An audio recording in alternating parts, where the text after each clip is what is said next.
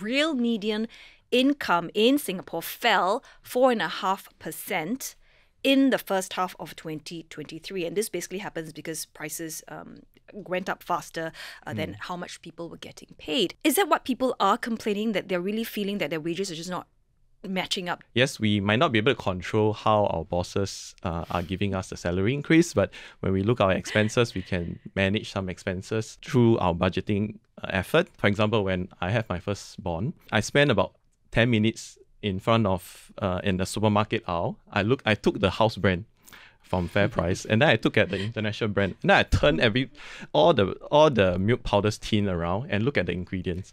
I came to a conclusion that it's comparable, and then I decided that I think my kids will be okay with using house brand.